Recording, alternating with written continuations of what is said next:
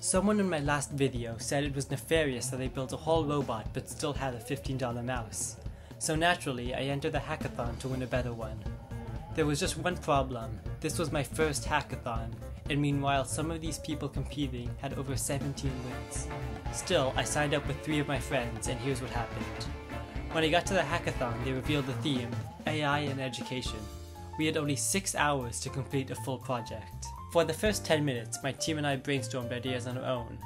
Then, we came together and decided on building a Chrome extension for Canvas. It would have 2 main features, an AI that could rank your tasks by importance, and a chatbot that could answer questions about any assignment or module. I was in charge of the chatbot.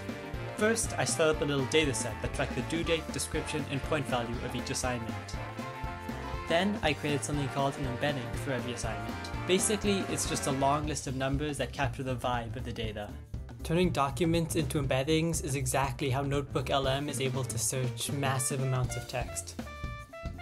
When someone asked the chatbot a question, it would use ChatGPT to figure out whether to answer by looking at the data or by checking the vibes. So if you asked, what's due in the next 3 days, it would use a date. But if you asked something like, what are my upcoming presentation projects, it would look at the vibes and return the assignments that felt the most like presentations. There's no way I could have coded all this by myself, so I vibe-coded almost everything with Cursor AI.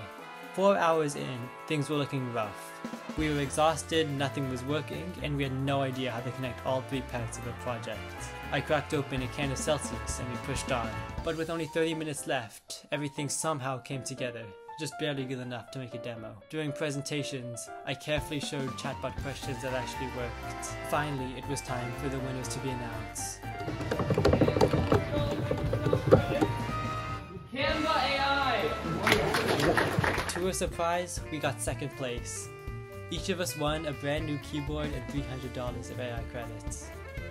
I might still be stuck with my cheap roots, but at least I can upgrade my keyboard. And honestly, just listen to this thing.